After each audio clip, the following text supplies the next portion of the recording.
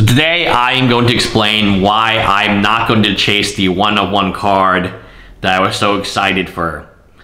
After talking to a friend, right now there's a very big controversy of Budweiser. They hired this individual called Dylan.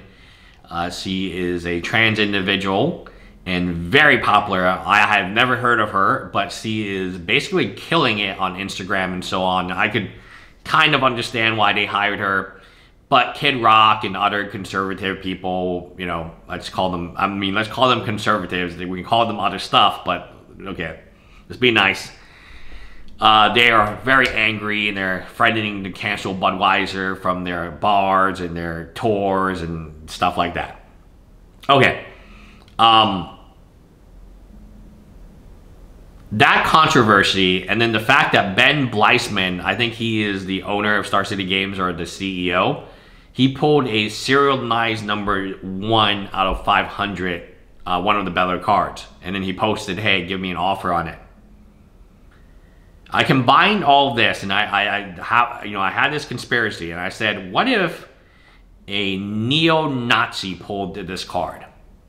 You know, that guy, remember the guy I was talking about with the Black Lotus from a long time ago? And then Vintage Magic had him on the channel, and then the video has been deleted. What if he pulled the card from just a loose pack? One day he just went in, he bought a pack. No one knew he was a neo-Nazi, but then he opened it and, oh, wow, cool.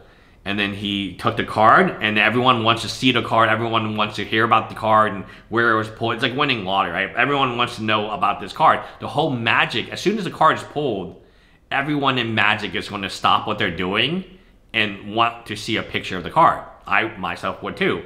And what if then he put it on like a Confederate flag? So this pictures that's being shared by by BuzzFeed, by, you know, every single outlet on Reddit, now has a picture of the card on a Confederate flag. Or I don't know, I assume that neo-Nazis have a flag too. Yep, they do have a Nazi flag, I remember now. Oof. What if they put it on that? So everyone in Magic the Gathering is now looking at the most valuable card in Magic, which it possibly is. And now they're also looking at a Confederate flag. So the danger of a person who Wizard of the Coast despises pulling this card, given that a lot of the player group is actually, you know, white cis males, right? Which they hate, is very high. Now, this is a very extreme example. The neo-Nazi is a very extreme example. A more obvious example would be, what if Jeremy Hambley opened the pack, pulled it? They hate Jeremy Hambley with a passion. There are employees who attacked him for no reason on Reddit, who created a hate mob to go after him. What if he pulls it? You know, he enjoys Magic. He's drinking a beer one day. He said, you know what? Let me buy some packs. Lord of the Rings, right? Let me open some of this stuff. And he pulled it. That would be their living nightmare. What if I pull it? What if I pull it and then I eat it and I use it to wipe my poo? That would be a living nightmare for them too. So this is why I do not think, given the attention, given the lore, given the idea it's Lord of the Rings and there's one ring, right? That they cannot possibly allow it to be random. There is no way this ring is random. Because in the wrong hands, this sounds kind of like Lord of the Rings, it could damage their brand. What if Kanye pulled it? And then he drew like a symbol on it. You guys know what I'm talking about. And then everyone who shared the symbol, I mean, it would, just don't think about Magic. Think outside Magic. If the wrong person pulls it, you know, maybe a Joe Biden. What if Joe Biden pulls it? Or Donald Trump? And then suddenly it gets very political, right? You're exposing yourself to a lot of negative feedback, potential negative feedback, if the wrong person pulls it. What if collectible gurus? And then you tried to sell fractional ownerships of it? It would be terrible if any crypto boys, moon boys pulled it? What if Do Kwon or Sam Bankman-Fried? He seems like a guy who might play Magic. Well, if he pulls it in jail, you know, you'd be like, oh. My point is, they gotta make sure the person who pulls it is somebody they approve of.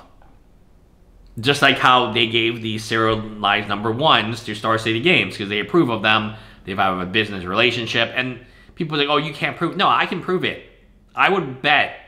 If anyone wants to bet with me, let me know, and we'll DM.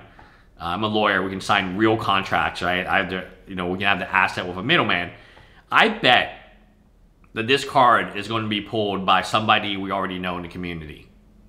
That this person is going to pull it on live stream, maybe on Whatnot or on some type of, you know, Mad Commander Fest live stream. And it'll be somebody who has a lot of following on social media. I mean, Post Malone, but might not be Post Malone. There's other people, baseball players and so on, that are less, you know, obvious than Post Malone. But he's probably the number one candidate. If I had to bet my money, I would all be on Post Malone pulls it. Maybe at a concert, at a live concert that's streamed to Magic players. Because it cannot possibly end up in my hands or in Jeremy's hands, or in, you know, the worst case scenario is it ends up in Kanye's hands, right? I mean, God forbid it ends in Kanye's hands. It would be devastating for Magic the Gathering, the brand, given, you know, what they stand for and so on. And then given Kanye's volatility and, you know, some of his crazy stuff he said. That's why my chase is over. I know that I'm not one of the favorite people by Wizard of the Coast. I know I have no chance of pulling it, and you don't either. You, as the average consumer, have a 0 possibility of pulling this card. They don't want some nobody to pull a card. That's not going to help their marketing. They need a somebody to pull it. That's why when you talk about Panini and Backdoor Breaks, they get a lot of the hits, right? There was even this whole segment about how they were getting loaded boxes all the time. Well, if you are a company and you want to promote a product and you want to, you know, people to think, oh, there's all these valuable hits that I can get, so then I'll buy more, I'll pay more money for your product. Well, you need the product, you need the product hits to be hit live by the biggest people, which at the time was Backdoor Breaks. Like, if some random Timmy hits the card, that's not going to do you any good. If Post Malone hits the card on Whatnot on live stream, bang. Bang, bang, right? You couldn't ask for better marketing. So I'm starting to think that these serialized cards are really just being given out to employees, friends, family, and that they don't actually exist in the product. At least the good ones. Like, you know, when I mean the good ones, I mean the top ones, and obviously I mean the ring. The ring is, there's one of them. It cannot be random. It's too dangerous for it to be random. The whole eyes of Magic will be on that individual who pulls it. And like I said in the other video, imagine the individual is a Nazi and then he puts it on the Nazi flag.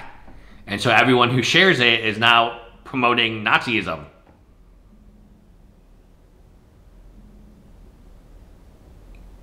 I mean, do you understand what a PR disaster that would be for Wizard of the Coast? That every single post, like thousands, I mean, it would, on BuzzFeed, right? You know how epic a disaster that was, the butt crack incident? Like, I think it was like, what, 5 million views on it? Well, times that by like 500. Or maybe 1,000. Right? Because that's the amount of views that people are going to look at this ring. I mean, what if somebody had an OnlyFans, right? And they wanted to put the ring like right here or somewhere. You know what I mean, where they do magic cards. So they'll put a common, because they love these commons. And they'll put, you know, so they'll go in the bathtub again. They'll go nude. And for their OnlyFans, there'll be, you know, a picture of their card right around this area. And then the only way you can get it on high resolution is if you pay for their OnlyFans membership. Not as big of a disaster. In fact, I think a lot of Wizard of the Coast employees would be okay with it. But from traditional media, they would bake and rake Magic the Gathering for being like just very dumb. Like, they would be like, oh, this is what Magic is about, huh? I mean, yeah, you can imagine just the worst people. What if Putin gets it? What if I'm thinking of the worst. What if Alex McCheaty got it and then kind of revived his career, only to cheat again? There are some really bad people, and there are offenders and so on. There's like a Magic Gathering judge offender. There's a lot of bad people, and the last thing Wizard Coast needs is bad PR, and therefore I do not believe that they... What if Teresa Nielsen pulled it? Oh no. Oh no. Noah Bradley. I the list of people who play Magic who would probably buy collector's edition packs for the chance to pull this, that Wizard of the Coast would not want to recognize, like Harold McNeil, the artist who did the Invoke Prejudice with the KKK. What if the president of the KKK pulled it, and he too was a Magic fan? Like, you can understand what I'm saying. When you don't have control, a lot of things can go very wrong. And the more I think about it, the more I realize this card is not in a pack, is it? This card right now is sitting in a box in Chris Cox's office to be handed to Post Malone. Now, it's not Post Malone's fault. He's not going to know it's in there, right? But for sure, they know where the ring is. There's only one of them. So it's not like complicated math. There's one of them. You don't even have to know where the ring is in terms of a box.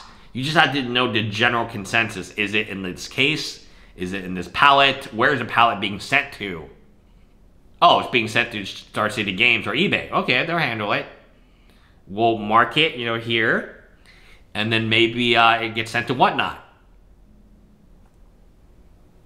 I mean, that's one way to get more than like 50 viewers on Whatnot for Magic the Gathering. Anyway, let me know what you guys think in the comments below. Bye, guys.